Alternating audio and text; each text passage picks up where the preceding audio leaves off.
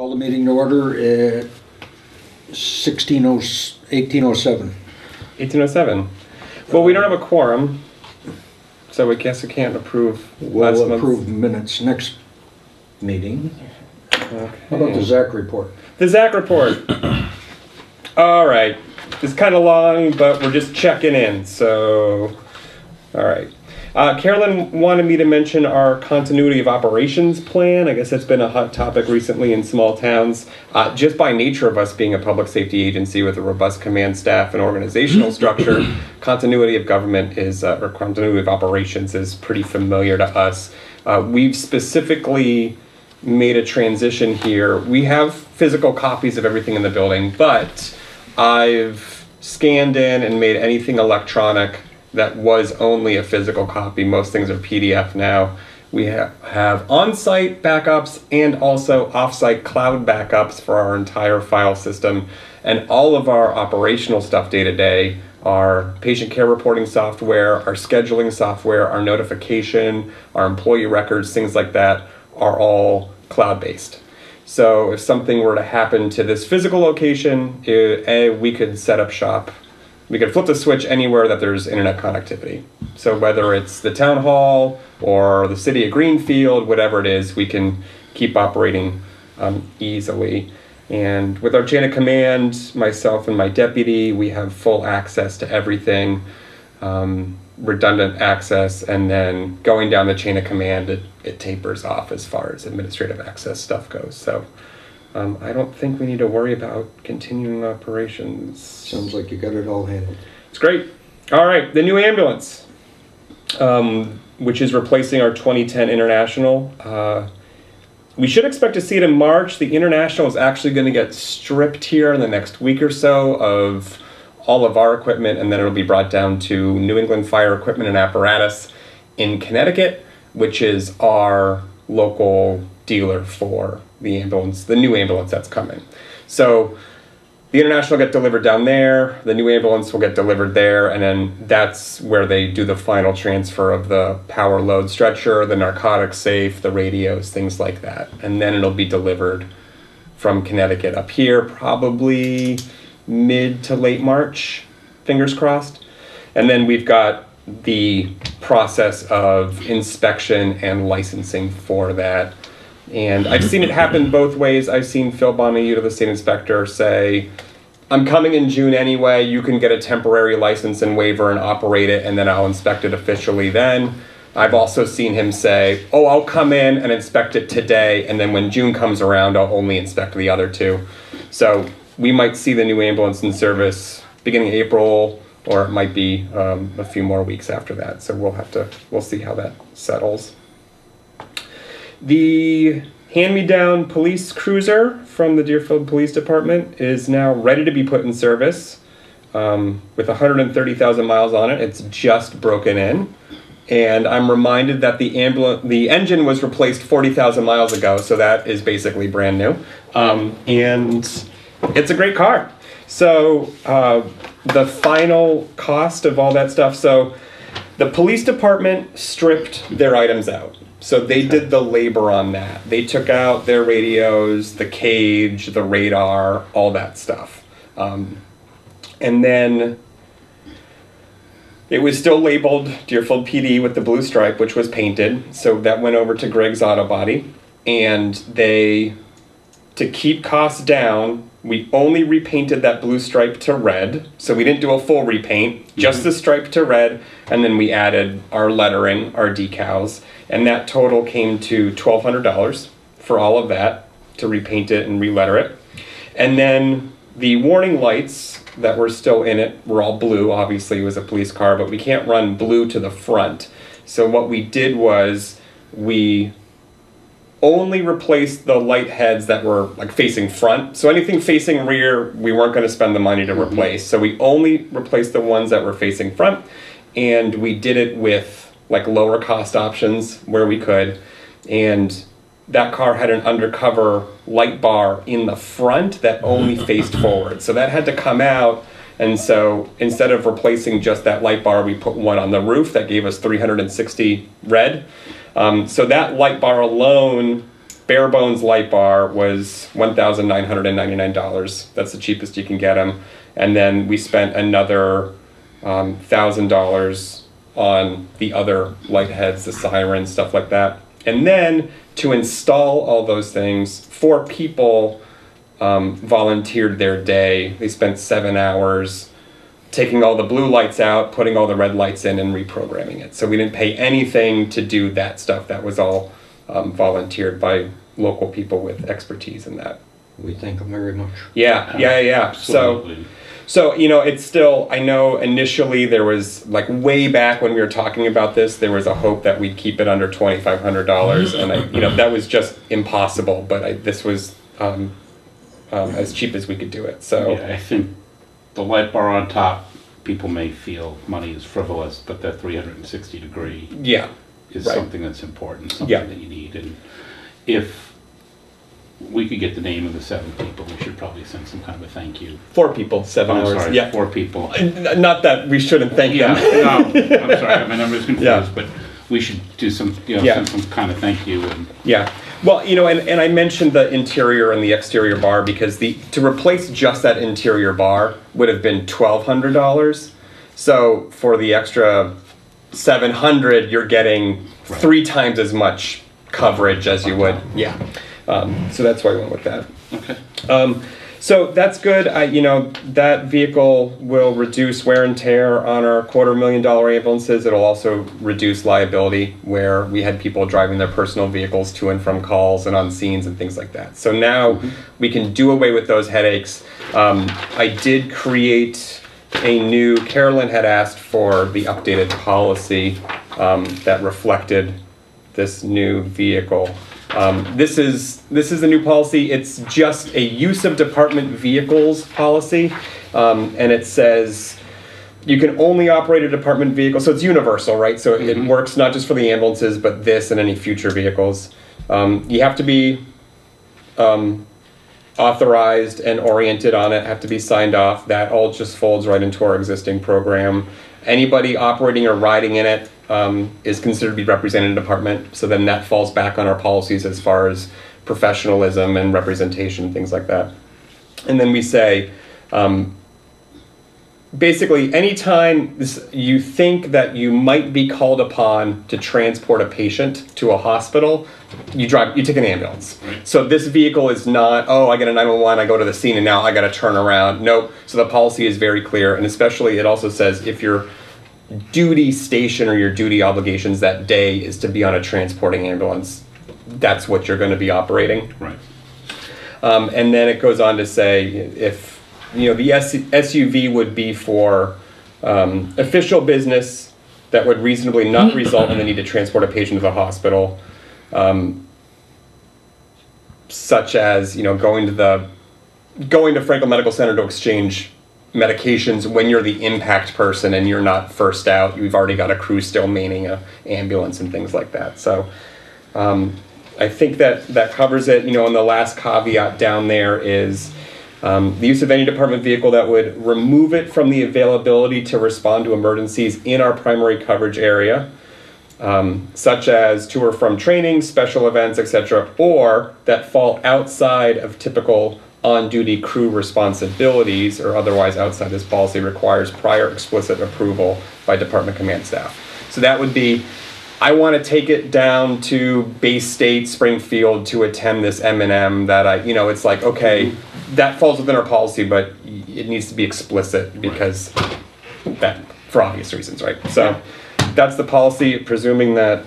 Well, we've had, I know in the past, PAC reports have wound up at UMass Medical or in Boston, and we get a phone call.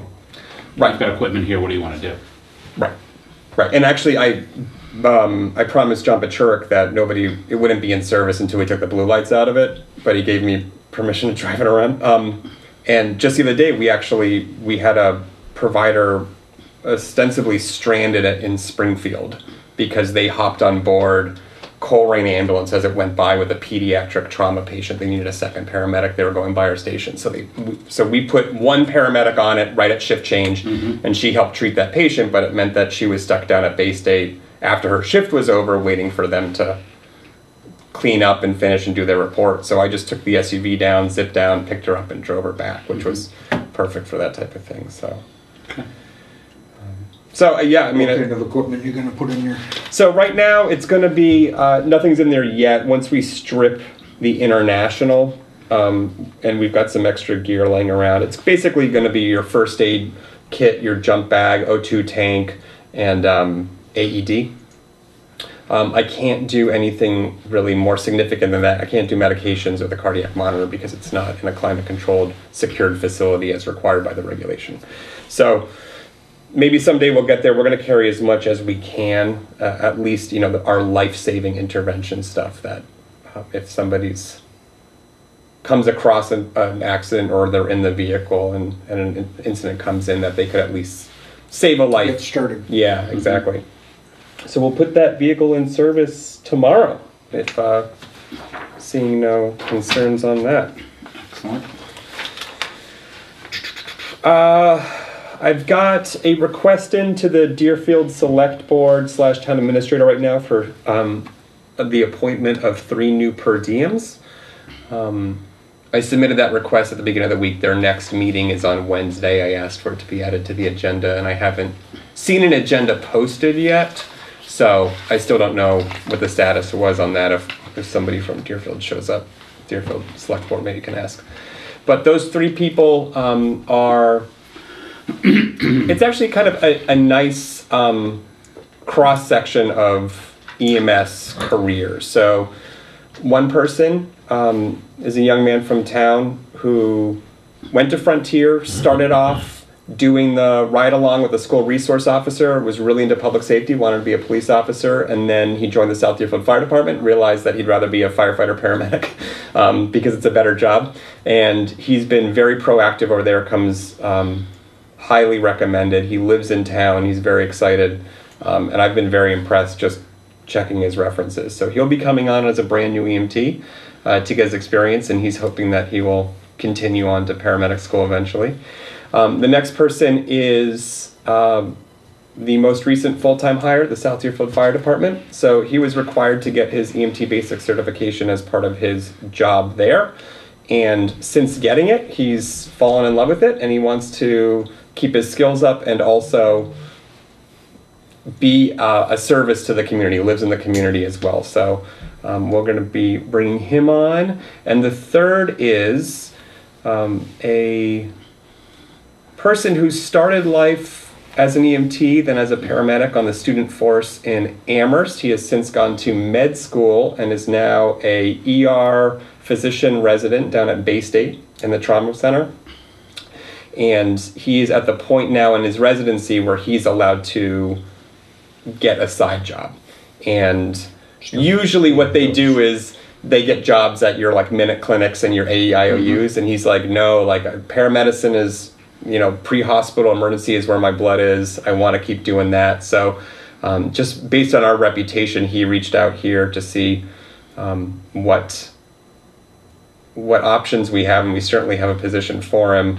Additionally, he's hoping that he will be a medical control ER EMS medical control physician in the future. So he's working on a fellowship program now to be an assistant medical director out of Franklin Medical Center. So we're hoping that with him being here working as a paramedic, in the very least, he brings an incredible set of skills, but maybe additionally, we will be a site for this MedCon fellowship program where the doctors, before they're asked to really be medical control, see what EMS is doing in the field, see what that looks like, see what challenges we have, and basically be an internship place for medical control physicians. And in turn, it gives us not necessarily an expanded scope, but to have our medical control physician on scene with us to be able to give orders in real time, allow us to do exceptions to the policies, and even in some communities in other parts of the country, they're doing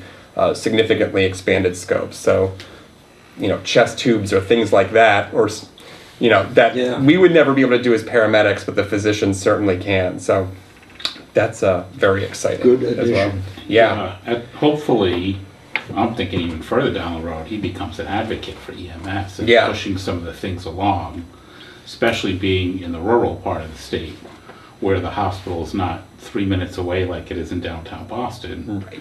He might be able to go back and advocate to the state to say, hey, we need some different policies here than what you've got there. So, And I think that's, that's the hope of this fellowship is that, Paramedicine will come Yeah. to this end of the state. yeah, right. And that these physicians who oversee us know what it's like and know the challenges that we're facing. Right now, the only fellowship that really exists for this type of thing, while it's not too far away, it's in Worcester, they have a limited number. And the Bay State Health System as a teaching system for new doctors, they're really excited about starting their own fellowship. So South County EMS could be the tip of the spear on that one.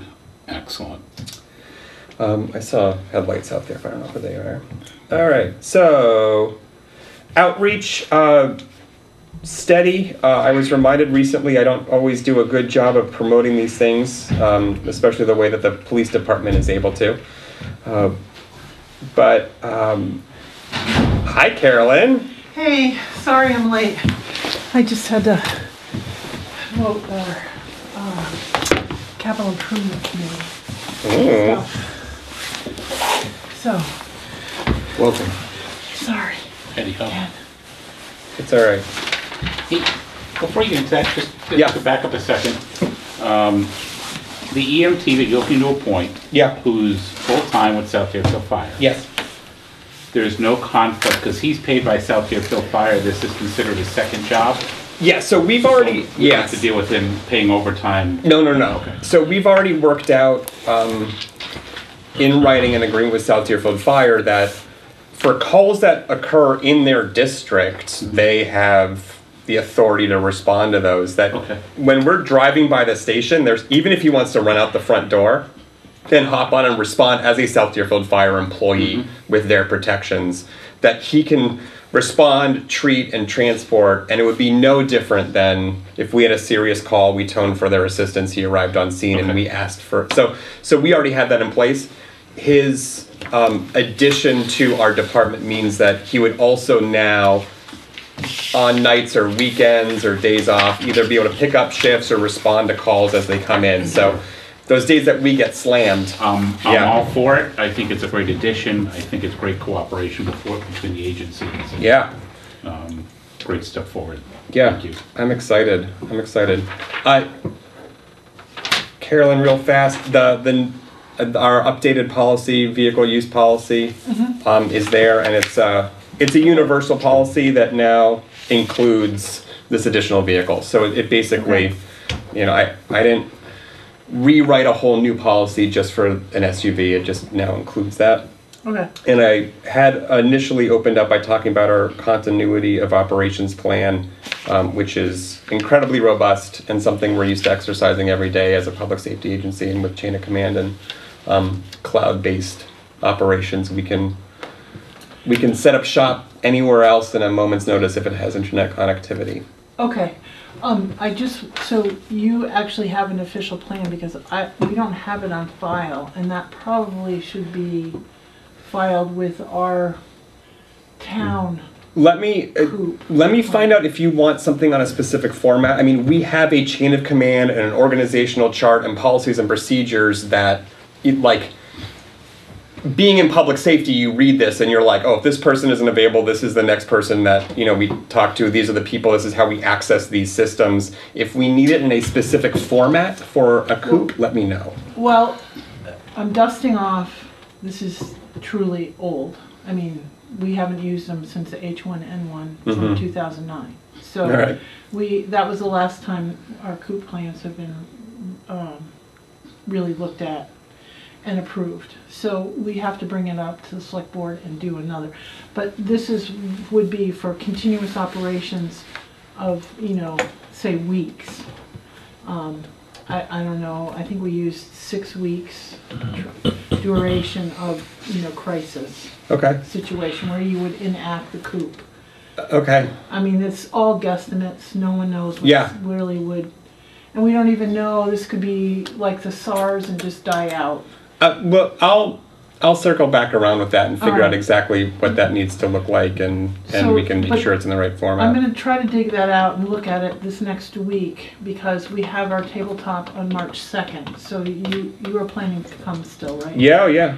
Okay, so we'll do the tabletop, and we'll pull out the coop as part of the tabletop. Okay. And Coop being, Continuing operations plan, Continuity of, I operations. just want to make sure in case anybody's watching, we're not talking in code. So, Oh. Yeah, Chicken no. coop. yeah. It's People just, think we're I buying know. chickens outside or no, something. no. There's just a lot of work, and we haven't formatted anything since 2009. So, as a select board, I'm the only one that was involved in it. So we have to have another vote of some sort. So don't put a lot of effort into anything yet. Okay. Let me look at what we got and the format and see how we integrate it. Sounds But it great. should be something that would be on file at the town hall. The three new appointees that I was talking about when you walked in, I put in a request to the town administrator for having it added to the next select board agenda. I'm not sure if this... 26th, it should be on there, no problem. I haven't heard a reply back that it is, and I went to go look at the agenda and I couldn't find the agenda. Do you have the, I don't think it's been posted yet. Yeah, okay. That's... Do you have the names of the persons? I've got the whole... Okay. I can print out another copy of my request with all the information in it that you would get. So I just wanted to close that. Okay. So I'll just make sure that it's on the agenda. I'll check Carolyn tomorrow. is now up to speed. Great. Yep. Outreach. So the Deerfield Elementary School Math and Science Festival is coming back around. Normally, so we always do like presentations and we talk about public health and emergency medical services. And we always bring an ambulance. Because the international is going away, we'll be down that third ambulance, which is what we use for these types of special events. But we'll still send a crew over, including myself, and we'll just take our new SUV over and we'll throw some equipment in it and we'll figure out what our presentation will be without the ambulance. But it'll, I think, probably be 80 to 90% of the same stuff that we normally talk about. I participated in the now second annual Community Appreciation Luncheon at the Sunderland Elementary School. So they invite public safety, elected officials, public officials to have spaghetti lunch with all the grades at the Sunderland Elementary School. How'd you fit in those little chairs? It's uncomfortable sometimes when you sit with the kindergartners, that's for sure. But it's great because those kids get to see role models from all aspects. Natalie Blyce was there, so they got to meet somebody who's a politician and elected, and they got to meet the town administrator in Sunderland and what she does, and then public safety, and so we really enjoy that. That's put on by the Sunderland PTO. I've got upcoming dates to basically return to our regular South County Senior Center involvement. We used to do that a lot more actively, and then we had a couple things happen. We had some director changes over there, and then our town nurse became much more close. Intimate's not the right word, but with the people over there doing the blood pressure stuff, having kind of that more long-term care perspective. So us just showing up randomly and doing blood pressure clinics wasn't really appropriate with her being there, but I'm working on getting back in there. I've also now come back around with Triad, so now I'm on the list, so when Triad goes over with the Sheriff's Department and the Police Departments, South County EMS will also be represented. We thought that was going to be a good time for that as well. Zach, that's really good. Yeah, and it was just one of those things where, you don't... They didn't think to invite me until I was like, you know what, so, and now, so we're looking forward to that. So we'll be doing that. That's really great. The other, again, just in case there is some kind of emergency, I really appreciate you getting back involved with the senior center so that you can connect with the seniors in case we have to do some follow-up. Yeah, yeah. We haven't sorted all this out, obviously. We're just starting. Today was the first meeting, but potentially we would be doing well-being checks from distances and stuff. So Yeah. that would be wonderful. There was, I just wanted, I'm kind of revisiting the special response team integration. to a true multidisciplinary, multi-jurisdictional, county-wide response team. Kind of one of the first and only of its kind, pretty much as far as I know of in the country, really. The EMS and fire department contingents, we've been meeting twice a month regularly to practice our medical assessment and treatment skills. We've also been doing physical fitness at 8 in the morning, going for runs. That's a lot of fun. And promoting team cohesion. And just recently, so we've been doing that to get up to speed with ourselves. And then just this past month, we've folded in with the law enforcement side as well. So we've been training them and teaching them on medical response stuff and refreshing what they already knew and forgot they knew, and kind of teaching them some new tricks and skills. And we've got a 2-day combined training at the end of March. The law enforcement side, basically, they've decided to give up their 2 training days that are normally spread out over the month to hold 2 days back to back, where they present to us and they train us. So we've been kind of teaching them. Now what's going to happen is they've been preparing presentations and slides and stuff like that. And so we're going to go in and we're kind of seeing at the end of those 2 days, really that's when we're going to be like folded in. We still have a lot of work to do as far as policies and procedures and stuff like that, but it's really exciting for everybody.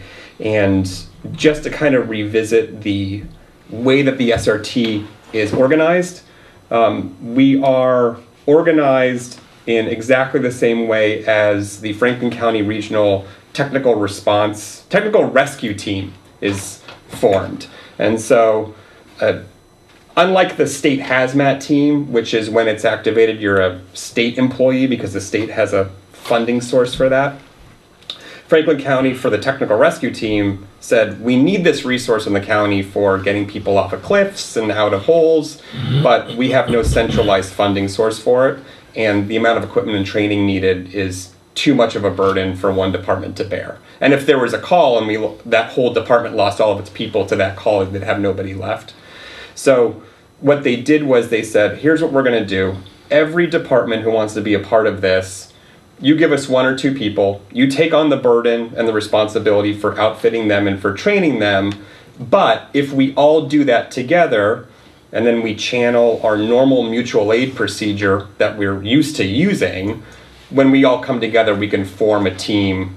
It's not unlike South County EMS, really, right? Mm-hmm. So that's how the SRT is formed. So just for the clarification on that, we've used all of the same technical rescue team language that's already been vetted and cleared, and has been working for quite some time with the other departments. And this is the MOUs that we sign between each individual member of the team, and it's actually South County EMS, and then these are held together by the team leadership.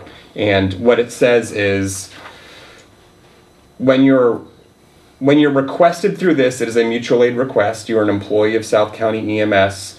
We have our own internal policies and procedures, but you are still governed by your department's policies and procedures, regulations from OEMS and the state. There's nothing absolving you from your normal everyday duties. This just is that you are a South County person who also is familiar with these other people. And we still have obligations if they're injured, and they still have obligations to conduct themselves in certain manners and ways. The reason why I just wanted Zach to bring it up is because when we were first talking about it, I'm 100% supportive, still am supportive, but I just assumed that this was going to be set up like the hazmat situation where the fire, mass fire covers the hazmat participants. Yeah, right. But we would own anybody we own the person, how they act, how they conduct themselves, as well as,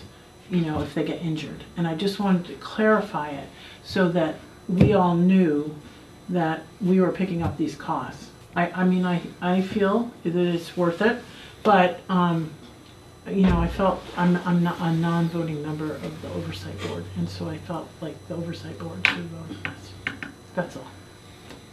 I agree with what Zach's doing. I agree with the theory and the thought behind this. I mean, either we pay for our own, Or if they set up some kind of a county fund, each town is gonna have to pay into some kind of a county fund to go after it. Well, OEMS is working on setting up some kind of deal, you know, the Western Mass EMS office is trying to set up some kind of deal like the hazmat deal, where no one is going to be, you know, no individual agency is responsible. It's all, you know, going to be covered ultimately.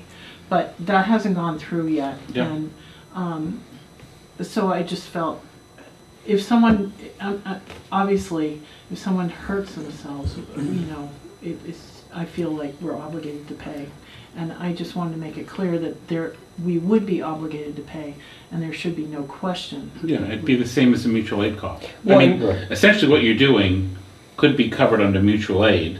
Well, that's exactly what it is. And, I mean, it's the type of thing where Right. if something were to happen in Greenfield, they'd be calling us anyway. Right. At least by organizing this Well- beforehand, we have experience working together. And This came yeah. up, the reason why this came up is because it came up in Homeland Security. We got a request from the Hampden County to cover some of the expenses of they're doing exactly what Zach is doing up here.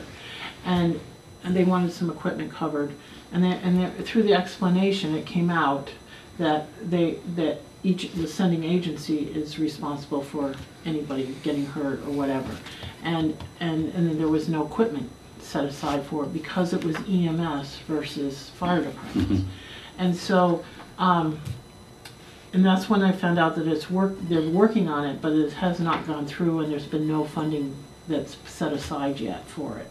So we would be on the hook, and I wanted it to be clear that we would actually, if someone did get hurt, we would actually pay, and there would be no question. That's all. I felt that was important. That it was. Yeah. We acknowledge that we own the responsibility, because we're asking people to get additionally trained, and then and then to respond. And we might need it someday, and that training also, everybody is exposed to it down here. So I think it's, ends up us being more professional in the end, and it's better, going into situations that are more risky could happen down here just as well as in Northfield, or just as well as in Greenfield. Sure. Apparently they've been deployed to Greenfield twice, Montague once, and Northfield once in the last 4 or 5 years. So it's not like this is a huge thing. No, and right. And with the increased knowledge base, they're hoping that, even if it's not like, say, an active response, but that communities will start to say, hey, there's some expertise, some knowledge from this team. Let me just request that knowledge to the command post to weigh in on things. And so, Yeah. You want to give the listening audience some examples of what you might be responding to as the SRT? So it could be any number of things. The SRT originated basically as a law enforcement example of what the fire service and even EMS has been doing for a long time through mutual aid and task force. So the police side said, if we have somebody who runs out of the Northfield Police Department, who had handcuffs on, and they Runs across the golf course. and they run out into the woods, the police departments historically haven't had a mechanism to ask for, a first alarm fire response, and we know exactly what that looks like. So the police said, we want to create an SRT team, which is a group of individuals from multiple departments that can be called upon and all work together, have the same radio frequencies, things like that. By folding in fire and EMS, they're really looking at it as an all hazards thing. So it could just be where the law says if it's a criminal act, the police have jurisdiction. So it could be, say, somebody sabotaged a railroad bridge or something. And now the police are required and responsible for evacuating or putting up a cordon or something like that. And so the SRT is, hey, police departments, you're familiar with us. When you call us, we have manpower, we have people, we have EMS now that thinks about, we're going to be standing outside in the rain all day. Are they being fed? Are we keeping them warm? We have the fire agencies who have access to drones for aerial imaging and things like that. So that's one example, or among multiple examples. It's so new and exciting. It's tough to say exactly, what did it look mass like? casualty incident. But- It could, mass casualty incidents. We've been training, rescue task forces are an integration between police and EMS. So if you had a mass casualty incident, it trains police officers to provide protection to the rescue crews, and this streamlines that. So instead of everybody having their disparate trainings and then having to come together at an incident, through the SRT, we all train together and are used to one another if that incident were to ever occur. Well, it could be just a domestic, and you're responding to a domestic in one of our 4 towns, and that extra training would make a huge difference. Some examples that we use, thank you for pointing that out, would be, so somebody who's, the police respond, like say for a domestic, and somebody is holed up in their house and they refuse to come out. And you might call the SRT because, you know, they have the additional training, but now with our integration, we've got an EMS provider on the team that can do a remote medical assessment of any victim that's in there, that can help talk through somebody over the phone, rendering medical aid to somebody that we can't actually get hands on and stuff like that. So That's why I feel like the training is very valuable.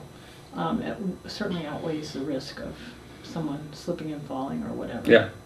But I felt like it had to be a formal decision of the oversight board, so that in case someone did get hurt, there was no question.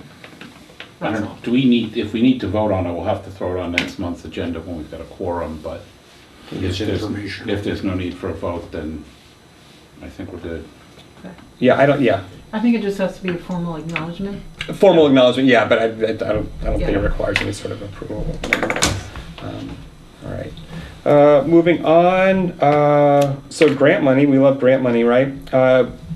Lori Lankowski, who's the Emergency Management Director of Deerfield, has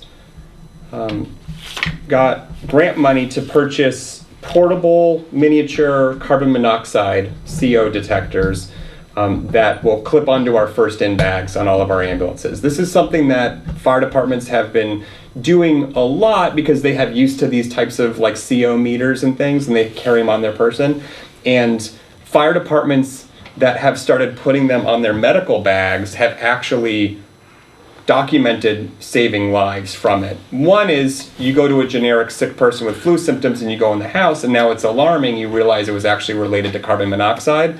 And so it helps you assess and diagnose the patient, whereas that might have been missed earlier on. The other thing too is I think it was Long Island where they actually saved lives. They went to like, somebody had a laceration in the kitchen of a Applebee's or something, and when they went into the kitchen their alarms went off. And so by just nature of being out in the community regularly with this equipment, they were able to identify a carbon monoxide leak in the kitchen that was hurting people. So Lori has got grant money, and we will be getting 1 CO detector for each of our ambulances, so 3 for our first in bags. And the maintenance, we will be responsible for maintenance, which is minimal. There's like a cartridge in it that needs to be replaced every year, every 2 years. And then there's a weekly, monthly calibration check that needs to be done. But that's not any dissimilar from our blood glucose monitors that need to be calibrated on the same thing, and we do regular ambulance checks, so it'll just be folded into that. So Is there any opportunity on getting one for the SUV as well?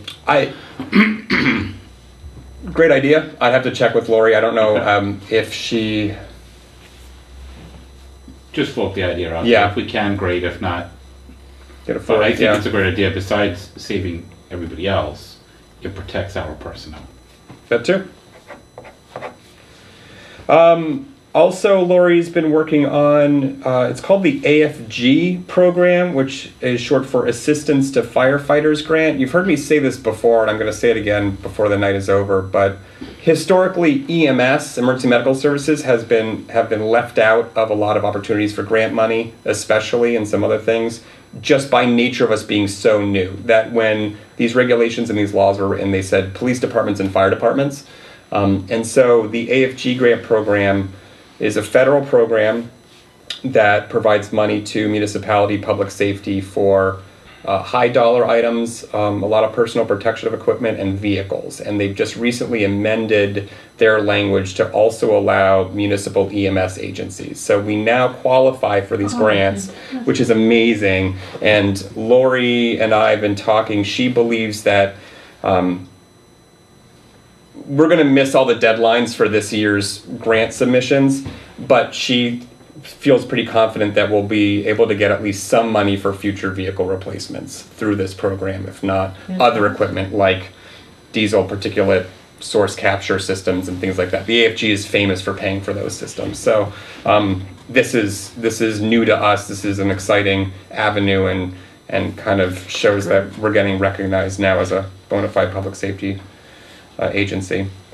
And then lastly, on the grant thing, I've got numerous requests and letters of support from our sister agencies, especially through the SRT stuff, from now that we're actually coordinating police, fire, and EMS agencies and building those coalitions, that South County EMS as a true municipal regional service, like the first and only of its kind in Massachusetts, I've been asked to go to the Western Region Homeland Security Advisory Council and just inquire about the availability of block grant funding for an all hazards response vehicle.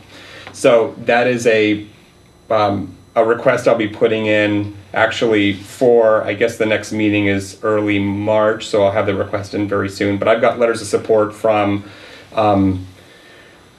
Amherst Police Department, Turners Falls Fire Department, Greenfield Fire Department, Franklin County Sheriff's Office, American Medical Response, Bay State Health Systems. Everybody is like, this is a resource this is an asset that doesn't exist in this region at all, period. So this is a vehicle that could be utilized to bring responders into dangerous zones and retrieve victims from these zones. This vehicle it's a Medivac by Lenco, and it's designed it has four-wheel drive, it can withstand trees falling on it, it can ford water, it does have ballistic protection as well. We talked about, if you go to a domestic, this vehicle would allow you to drive up to the front door, whereas you wouldn't have been able to do that in the past, or you can rescue people from scenes where historically we can't go in with an ambulance, where it's just not safe, but this would be able to drive right in. And it's designed to mimic the look of an ambulance and to be able to treat somebody on the inside. So it's long enough that you can lay somebody down. It's got high intensity LED lighting. It has onboard oxygen, has onboard suction, basically the same thing that an ambulance has. And in the request that I'm putting in, there are specific times, whether it be the tornado in Conway or the flooding in Deerfield or the officer-involved shootings in Orange, that we've had to already make do in this county by using equipment that left us vulnerable, or we were really just crossing our fingers on, or we weren't able to retrieve somebody when we should have been able to, that this would have protected us and kept us safe. It's an expensive item. We're not expecting it to be approved at the Western Regional Homeland Security Advisory Council. It would be a significant portion of their block grant that they have available, but it's something that all of these communities feel very strongly in, that we should have this resource in our region, and that South County makes a lot of sense as a municipal 24/7 department that's centrally located, all of our people are all authorized to operate all of our vehicles. So if somebody needed it, if Coleraine needed it, if Amherst needed it, if Northampton needed it, Orange, Greenfield, you could call and we could have it on the road in a moment's notice. So it's going to be one of those things where I think momentum is going to grow on this, and we're just going to try for it. I don't want to depress you, but since I sit on the council, I'll just tell you right now, it probably is not going to happen. Only because we don't get that kind of money anymore. And that's fine. And that's But what I'm saying is, that's not to say that we wouldn't be able to put some money up, like maybe 100,000 or 50,000 towards it, and leverage some other money, and maybe this AFG kind of thing would pay for something like that. And that's what the proposal will reflect. I mean, like right now, I was asked to kind of get this in right now, kind of make the intentions of all these communities known. And because of that, we don't have any other money lined up, but that this request is really, we see a need for this asset. All these signatories see the need, whether it's full funding, whether it's partial funding, whether it's tomorrow or 5 years from now, whatever it be, that our intention is that the region should have this asset. So, 5 or 10 years ago, we could have done it. But well, yeah, and I think, we really just, yeah. believe it or not, it's not a priority in the Trump administration to Well, have security money. The other thing too is that kind of why this is renewed is we've got the SRT, and 5 or 10 years ago, some communities did receive these, and there's a similar vehicle, but not the same, operated by the Pittsfield Sheriff's Department. It is a shorter vehicle. It's dark inside. It's painted like a tank. It's not designed to treat a victim or evacuate people, right? And there's only a handful of people on that whole department that are authorized to use it, and they have, miles of red tape in order to deploy it, because they do see it as a law enforcement vehicle, whereas this is a multi-jurisdictional all hazards response that we would be making available to any community that needed it. That's why I would apply to the Homeland Security Council, and then potentially we could set aside some, like $50,000 or something. Yeah. It's just that would be like a third of our money. Oh, of course, right. And it yes. would be like yeah. nobody else would do anything. And like I said, I have no fund all our training and stuff. I have no disillusion about what position But by the advisory council Doesn't hurt to ask. and by vocalizing it, by organizing it, then you Right. you open up and You also plant a leverage, seed. right? And you're also leveraging. Yeah. So Right. if we can come up with 50, and then AFG maybe, says, Homeland Security is going to pay 50. AFG, we only have to pay 100, and then Yeah, let's look at this. yeah, Yeah. I mean, you might be able to have 4 or 5 partners. well, on and then if this. there are other people in the community who know of other grant money that may be available Yes. that nobody has thought of. So I think it's good to organize it and put it in a good thing. And John and I are both on the council, so that's at least 2 votes. But Well, I know John isn't going to vote for it, or at least No. not full funded. no, but I can't either because Yeah. that would, Yeah. would defund all our training Right, of course, of course. for years. But And I certainly wouldn't want to rob people of training for. no, yeah, well, I mean that's basically all we're doing right now is doing training. but- all right. We're not buying equipment. And What else the last thing, and really, I mean, you could do a vote of the boo for this, but we don't even need to. But so here's the deal. So this is a very long paragraph. I'm going to try to sum it up quick, and you know how good I am at summing things up. County retirement acknowledges public safety people as more strenuous work, more dangerous work. So on one side, they want to reward that and they want to allow people to retire a little bit earlier. On the flip side is you want people out of this job earlier. You don't want people working in public safety deep until their 60s just because of the demands of the job, both physically and mentally. So county retirement recognizes public safety. It's called Group 4 and allows them to generally retire a little bit earlier, maybe 3 or 4 years earlier, but you achieve your maximum pension at a faster rate.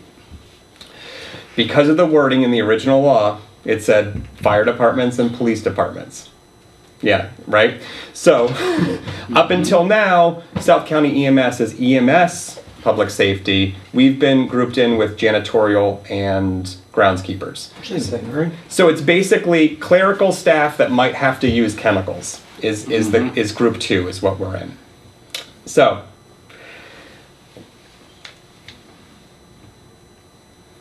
the explanation from the retirement board is on a case-by-case basis, they review everybody who's retired and they award them whatever their annuity, their pension, their retirement is going to be. And if you are EMS, you would retire under Group 2 and then you would appeal that ruling. And then they would look at your job description and say, oh, yeah, you should have been Group 4 this whole time. You're right. We're going to now let you retire at Group 4. But this creates one of 3 problems. One, if the individual is denied their appeal, they lose out on the additional benefits they would have received if they had just stayed on the job. 2, if they wait to retire on fear of losing their appeal, it negates even appealing in the first place.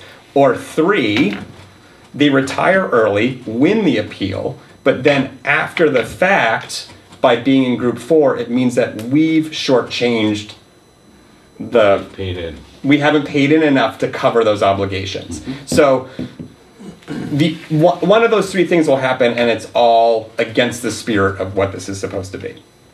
So to address those issues, the law was recently changed. And now the law says that EMS people can be in group 4 by a simple vote of the select board, the appointing authority. So in our case, it would be the Deerfield Select Board.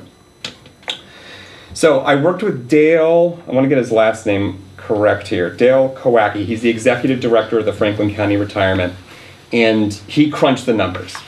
So he researched the law, he talked to the legal counsel, it says what it looks like it says, and he wanted to know what would this look like, just for whatever. If the full-time employees at South County EMS tomorrow were changed from group 2 to group 4, it would increase the, I don't know the correct word, burden, retirement system's employer cost. It would increase it by only his estimate was $45,901, and that's out of the total $7.3 million. So it would increase the employer cost like that, and he says that estimation he believes is on the high side because he always rounds up, and it also doesn't include any offsets that they would see from their stock market investments. So that's like a worst case scenario. And he put this in perspective for me. I met with him the other day for a couple hours. He goes, that addition, that $45,000, is akin to the Mohawk School District replacing a handful of teachers with paraprofessionals because they come off of the state retirement and go on to their own, or the Orange Police Department hiring a few new officers. And he said that if we wanted to, if we went through this, he could conceivably just send a bill to South County for that $45,000. But typically, that's not what happens. If the Mohawk School District decides to fire some teachers and hire some paraprofessionals, or Orange Fire hires a couple officers, they just do it. It's their community. And then the rest of the retirement system just kind of absorbs that along the way. So it might grow by 45 here, it might shrink by 60, it might grow by 30, it might shrink by 5, that type of thing.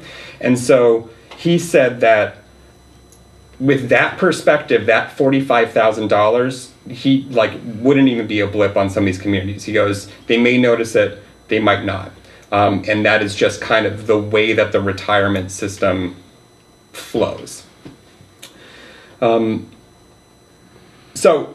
This is where I kind of get on my soapbox. I mean, in the interest of full disclosure, I would benefit from this. And I'm going to read what I wrote here because I thought I did such a good job. Considering the spirit of the original law, it seems reasonable that EMS agencies would have been included from the beginning had their eventual existence had been anticipated. And additionally, South County EMS providers, they deserve the recognition for the job that they do in parity with their public safety cohorts when it comes to retirement benefits. And finally, considering the small impact this recognition would have on the overall system and the fiscal and ethical obligation we have to fund the system, should those providers be inevitably granted Group 4 status anyway, it's my opinion that we recognize them through the town of Deerfield as employees of Group 4, that it's obligatory, that we either owe it to the system financially or we owe it to the individual for their own benefits. That's where I stand on it.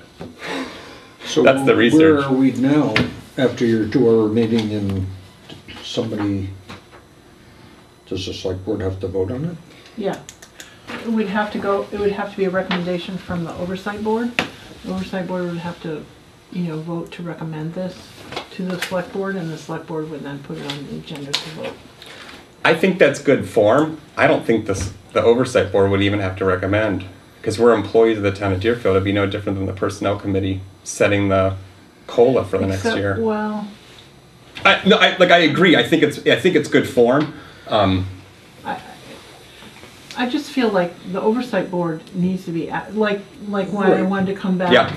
for, you know, the acknowledgement of the exposure for, you know, potential for injury. I want Yeah. to be clear that we are acknowledging that there is exposure and that we would pay for it because we think the benefits Right. outweigh the risks. I mean, I like the idea of it being more transparent and everybody agreeing, because it is an Yeah. additional cost.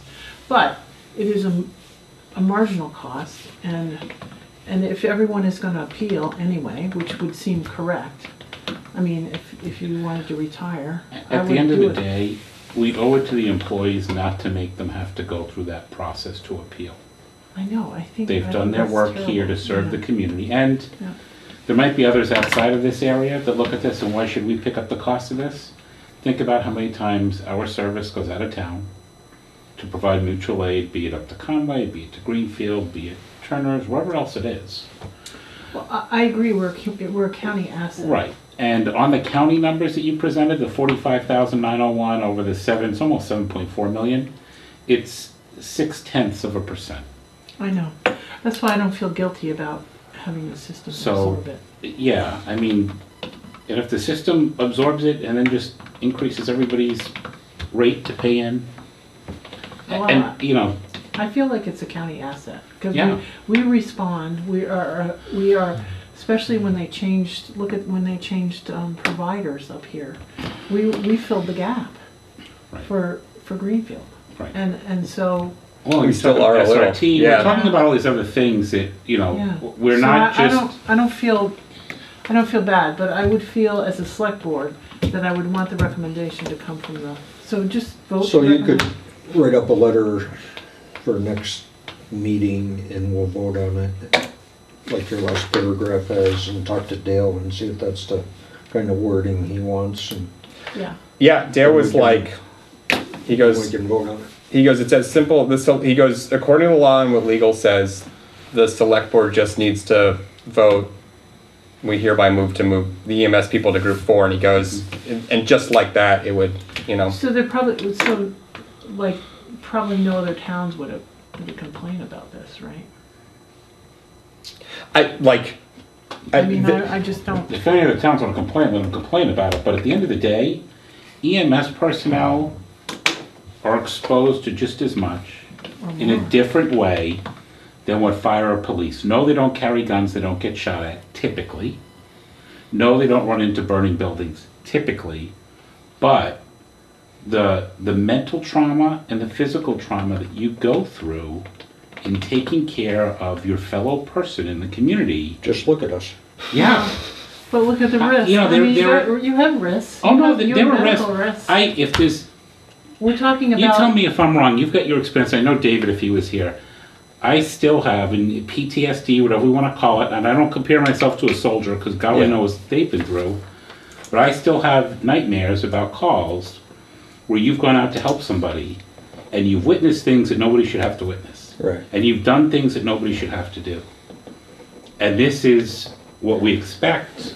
Well, and we're talking about potentially doing well checks in a crisis, pandemic crisis, or whatever. So, Yeah, I mean, just you're in what they exposed do to- every day and today. needles, I mean, oh my gosh. I don't Yeah. know. So, I mean, I don't have a problem with it, okay? Yeah.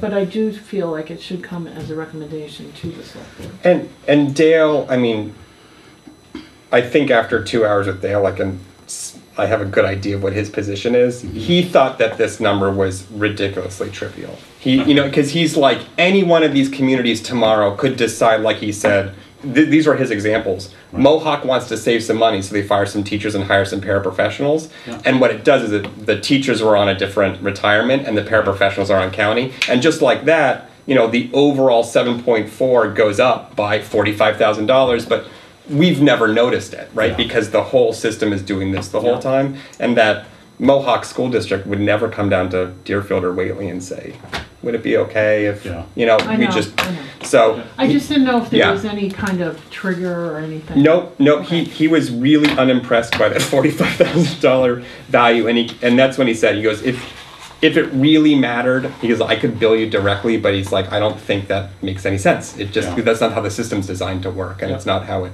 Okay, works. no, So, that's fine. Any other discussion to come before the board? No, that's before it. we- I've exhausted everything. Meetings with finance committees have been going well. Oh, thus far. yeah. I've gone in front of the Whately Finance Committee, who asked some good questions but didn't raise any concerns. They didn't vote in my presence, but I didn't get the impression that they were going to have any issue. The Deerfield Finance Committee, same thing, asked good questions, didn't raise any concerns, and they did vote in my presence and voted to recommend our 21 budget. I haven't heard from the Sunderland. I don't. Maybe they don't. Does Sunderland still exist? Still over there. I haven't heard. On the side of the bridge. Normally, I would have heard by now for an appointment in front of their finance committee, I but guess they're not worried about it. guess they're not Yeah. worried about it. I mean, I've supplied them with all the budgets and all the documents, so.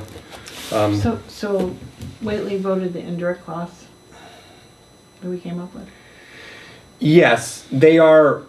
Whately is very concerned about the rent money not going into an account in Deerfield for this building. They are very concerned. I spoke on behalf of the town of Deerfield. I said, I feel confident, there's no squirmy business going on, and I was informed that it was bold of me to go out on a limb for Deerfield and say that because of reasons. And I said, no, like this, you will see a warrant article for this at town meeting, and then so. That warrant article will move the money from this past year into it, and then the current year.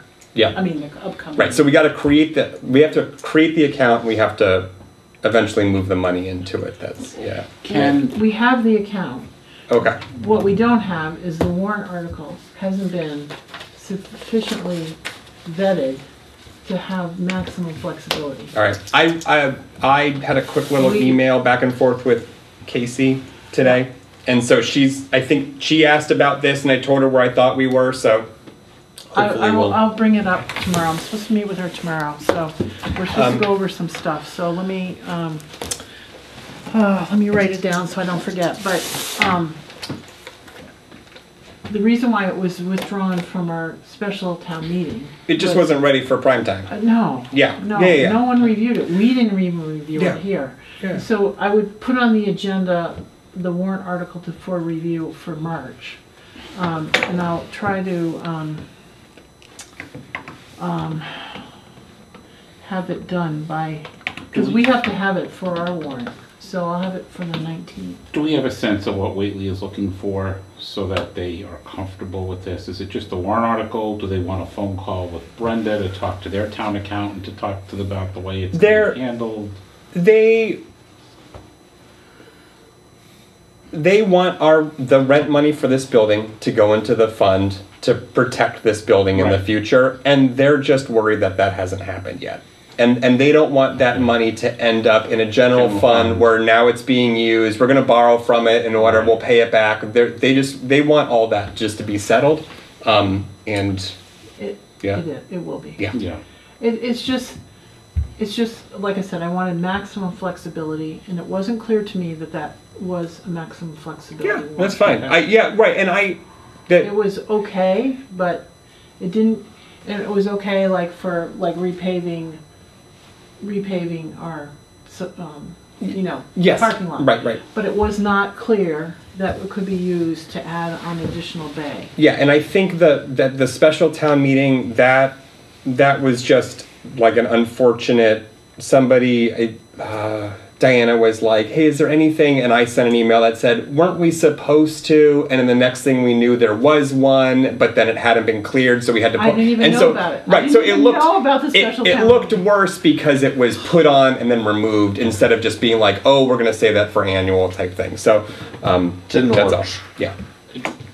I It's didn't happening. even know that we were going to have a town meeting, special town meeting. Plus, then it was the first time I saw the... Why would they warrant tell article. you anyway?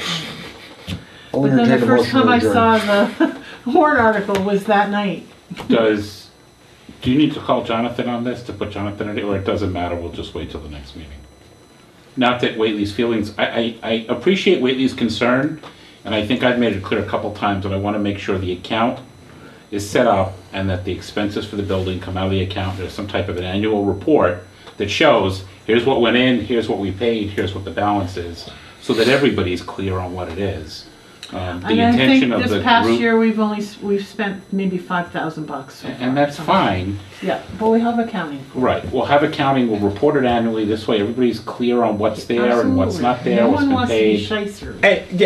And I was referencing I the know. statements of one finance committee member in Whately, you know, And like what? I want to So- respect the concerns. I want to make sure, no more than we started this thing, there were all kinds of concerns. Put them to bed. Mhm. Let's do what we need to do to make sure it's done right and put it to bed, so that, no more than the way you're going through finance committees, you wouldn't have done this 5 years ago. It was a war in Deerfield trying to get through. Well, and So- that's why I want everything to be, Yep. go through the boo on this standard, because Yep. so it can be very transparent. That's fine. why whatever warrant article we're putting forward will come through here and be vetted here Yeah. to make sure there's And no then changes. that warrant article has to be an annual on every, on And it will be the meeting annual. to be But transferred. like Let's I get it said, right the first time, Yes. so it can be repeated Well, in the that's why I future. didn't want to have to correct it. Okay, And it wasn't clear yeah. that we could do an addition onto the building. And to me, that's a huge, Yep. Oh, I one of the agree. new expenses Yep. that potentially could come. If, we don't know what's gonna happen with the medical insurance situation. It changes year to year, sometimes every couple months. So we have to be flexible, and I wanted the money to be flexible Right. so that we could respond to make sure that we keep a viable, good service. Mhm. And if we need to expand, then we're gonna have to expand. If we don't need to worry about it, we don't need to worry about it. But okay, I wanted maximum flexibility. okay. Any other new business? No, I'm sorry. I didn't mean to get on That's that. okay. But I was a little bit defensive on that No, I understand. whole accusation there. Okay. Okay. Motion to adjourn? Second. All right, thank you. All in favor? Aye. Aye.